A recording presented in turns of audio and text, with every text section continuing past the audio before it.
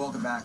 Deaths from opioid overdoses have gone up 200% since the year 2000. It is certainly a sobering statistic of an epidemic. An epidemic, as Sanjay's pointed out, that is completely man-made. Now, as dramatic as those numbers are, there is a debate raging in the medical community and among patients. On one side are people who say, look, we need to put serious limits on opioids, and others who say, frankly, they need these drugs to live a normal life, to deal with their chronic pain.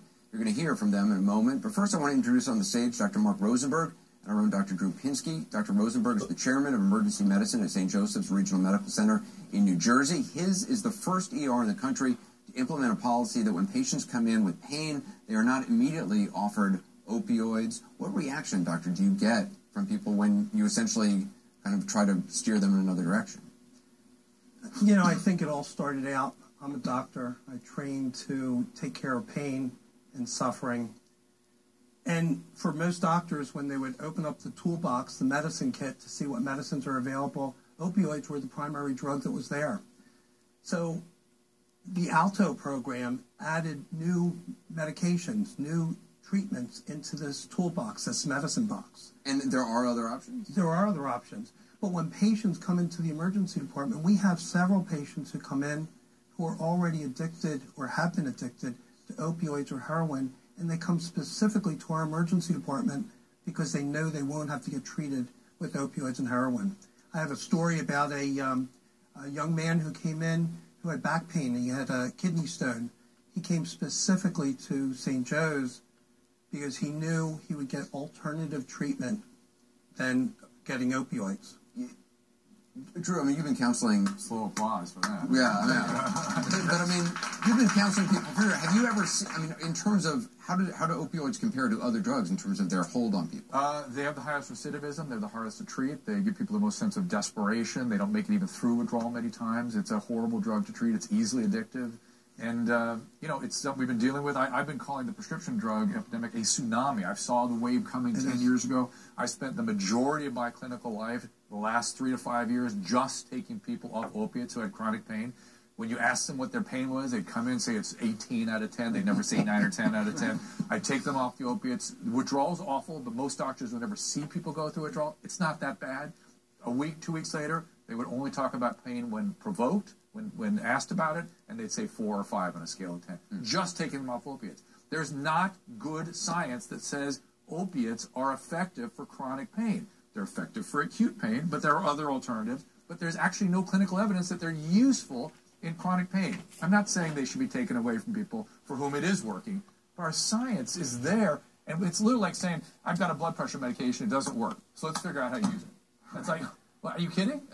Yes, it works for some people. Okay, those people should get it. And we shouldn't be taking it away. We shouldn't be dictating clinical practice for a patient and a physician. And some people get actually worsening pain if they take it. It's called hyperalgesia. It's a dirty little secret. Let's talk about chronic pain. I want you to read Kay Sanford. She's been in chronic pain for decades, has been on prescription painkillers since mid-1990s? Yeah, Kay is a question, I think, for Dr. Rosenberg or both of you. Thank you very much. I've been on daily opioids that have given me a very full and productive life for the last 25 years. And I'm very careful. I have never misused or abused my medication. I am fully aware that there are many alternative, non-opioid things that I can do, which I do. I walk 1.5 miles with my girlfriends 3 days a week. I swim. I pay out of pocket for massages 2 or 3 times a month. You know, I'm trying to do it right. And yet, what I know is that there are many patients like me, maybe thousands, tens of thousands, who have tried to do everything right. Let me ask you, what do you say to patients like this? That's what I want to I would say good, fantastic. This is a situation no one would dream of interfering with her treatment, but that is a very tiny minority.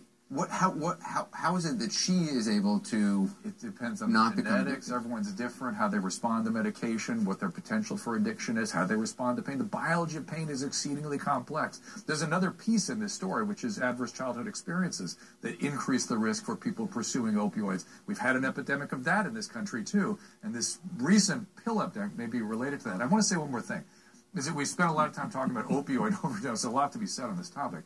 But remember, that most people that die of opiate plus benzodiazepine.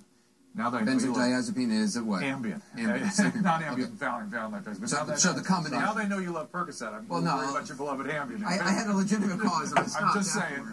Just saying. But the point being, the benzodiazepine class, the opiate class together is what is so fatal. And it's bizarre to me that doctors routinely prescribe opiates and benzos together. So doctor, what do you say to Kate? Well, we know that opioids are very good. They're powerful medications, and when used correctly, they have a great role.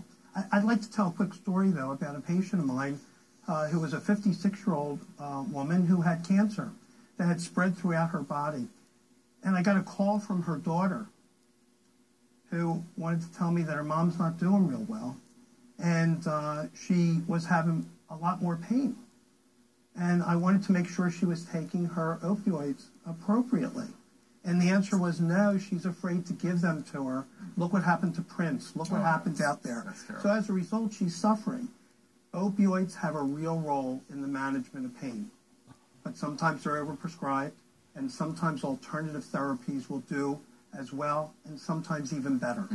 I'm so happy that you're doing massage therapy, because that is an alternative therapy that can actually help you deal with your pain a lot better. So hats off to you. There are wonderful alternatives, and I've had acupuncture, which is wonderful. But I think one of the key things that we can do as patients and physicians is work together more carefully and closely. That sounds like incredibly good advice. I mean, I think all the doctors here would. Education and communication. I want everybody to meet Joe Puttagnano. Joe's been on my program before. He's a recovering addict. He's an accomplished gymnast. He was an acrobat who performed in Cirque du Soleil. He's got an incredible story about being in the hospital after a surgery. He was administered opioids, even though on your medical chart it said you should not get them, right? Yeah. On my chart that I signed, it said no opiates, 7 years clean. And as I was waking up, the nurse gave me fentanyl. Without my permission, I was kind of asleep and immediately felt incredible. And it triggered that desire, obsession to use more, to keep that high and not tell anyone about it. Luckily, I have a strong program. I didn't relapse, but I had that obsession for many, many months after. I was going to say, usually when my patients are re-exposed to opiates, sometimes they have to be, right? The obsession will, a minimum of 2 weeks up to several months afterwards, and so you have to plan for that in your program. Again, you guys made a lot of the withdrawal symptoms. It's the wanting and the obsession and the obfuscating, the whole disease process that's activated. That's not about withdrawal. That's about the pursuit and the desire. So to Joe's point, I mean, essentially, how does somebody like Joe face something like surgery without having access to opioids? Yeah, I mean, there are some real strategies, and it does take some planning, which Joe tried to do. I mean, he was very diligent about informing his doctors about this, said, I don't want to take these medications. But, for example, shoulder surgery, giving nerve blocks ahead of time, giving medications that not only help before the surgery and then during the surgery, but then last for quite a bit of time after the operation is over as well. That can help get through that sort of more acute period, giving things like anti-inflammatories. But another thing is, one of the things I find really amazing here, Anderson, is that there's really been no studies looking at the long-term effects of these opioids. As much as we're talking about people taking them chronically, there hasn't really been any studies to look at what happens to the body. And Dr. Lawrence Epstein is here. He's from Mount Sinai here in New York City, and he can speak to that. I mean, I don't know, do you know, Dr. Epstein, why aren't there's studies out there? These studies, long-term studies, are incredibly complex and very difficult to do and very expensive. Pharmaceutical companies aren't going to pay for them because, frankly, the medications are already approved and they have a market. So the non-funded researchers, they can't afford to do it, and there's an ethical issue about trying to study and give a treatment to patients that we already have good data, there's incredible risk, and yet we have little belief that we're going to get a different answer than the conclusion we've already come to, which is there's minimal efficacy in long-term use. Wow. I want to, again, introduce Kim Laube. She's a recovering addict. She runs a youth substance abuse program, and I think she's got a question for one of the doctors. Thank you, Anderson. As we well know, that addiction is not just limited to pills and opiates. And as the national conversation continues about the legalization of marijuana, are there any studies that suggest that early marijuana use can potentially be a gateway drug for an opiate addiction? Sanjay, you've looked into this a lot. Yeah, well, look, I mean, there's a lot of studies around this. A lot of people have looked at this, and I think for a long time there was a concern that, look, is this a true scientific gateway? Is marijuana a gateway?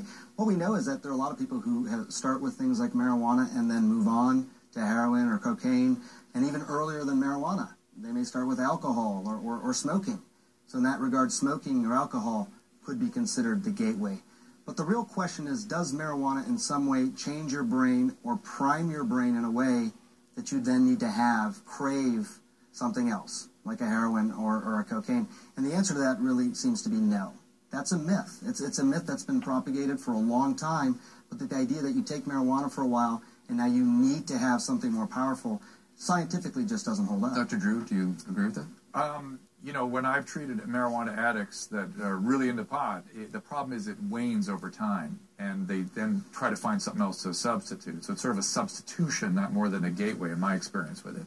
That's somebody who's already, though... Did marijuana. There's a rare, small population get marijuana addiction, but when they do, it can be rough. It can be very addictive for some. I wanted you to meet Terry Kroll. Her son, Timothy, overdosed on opioids. He was overprescribed the drugs by a doctor who was also selling them for cash. He reported the doctor to the authorities. Timothy died just a few months later. The doctor was arrested. Terry made it her mission to seek justice for her son. She attended the trial of the doctor every day. He was only sentenced, get this, to 6 months in jail. Thank you for being with us. I'm so sorry for what you've been through. Thank you very much. I appreciate that. Dr. Drew, I would like to know, how do we make doctors who are responsible for these prescriptions more accountable? Programs like this, I guess. I mean, I know the DEA is very active in that. The one thing I want to say, though, is that all of us, physicians and patients alike, if we're going to take an opiate or a benzodiazepine for more than 2 weeks, I just say as a rule, just 2 weeks, more than 2 weeks, there better be a very good reason. It has to be done patient and doctor, understanding it's a high-risk intervention. To go longer, there better be a good reason, and you do it together. Really, I mean, these things are designed for acute intervention, not for chronic use. And if it's going more than 2 weeks, both doctor and patient better really think hard about it. Do you agree with that?